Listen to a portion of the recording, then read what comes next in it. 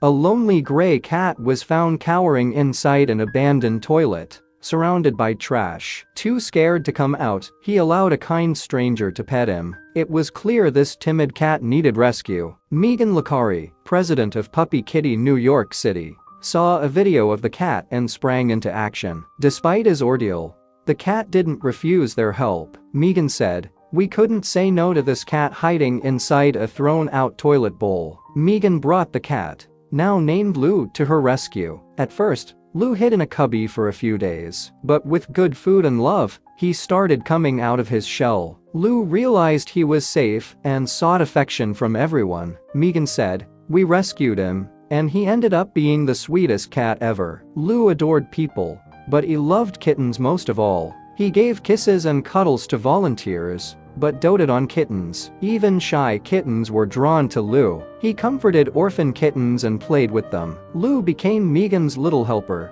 keeping kittens groomed and entertained. He brought joy to all. When Lou was ready for a home, Meagan found a perfect match, a couple with a cat of their own. They fell for Lou at first sight. 2 months after his rescue, Lou graduated to his forever home.